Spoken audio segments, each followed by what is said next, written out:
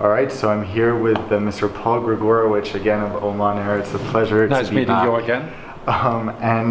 There's been a lot going on in the Middle East since I saw you just 4 months ago, most notably perhaps the Qatar crisis. Yeah.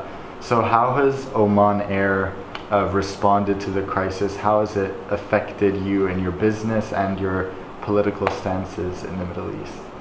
First of all, it was quite a surprise that this happened because it came overnight. And I was with His Excellency Akbar Bakr on the Cancun IATA conference when suddenly the crisis in his country broke out. Our first interest was how can we help? Because Oman is known as a peaceful country of hospitality, and many pilgrims were stranded suddenly in Jeddah and they couldn't get home.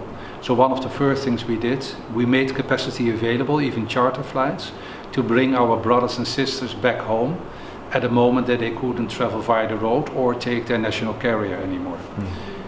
We were not thinking, can we earn money over here? No. Bring peace, contribute to it, bring them home. That was objective number one. And now that it's been a few months, how has your business been affected by it? Well, I must say positively, because there were many guests from Qatar Airways who wanted to fly back, for instance, to their home countries, Egypt. It's a large Egyptian community, and they decided to take the route Doha-Muscat, Muscat-Cairo. So we have had quite some incremental business, and as an airliner, then you hope that next time they will fly Oman Air again. Exactly. And has this in any way brought discussions to the table of partnering with Qatar? Well, we had already before the codeshare agreement with Qatar Airways in implementation. That has been implemented in the meantime.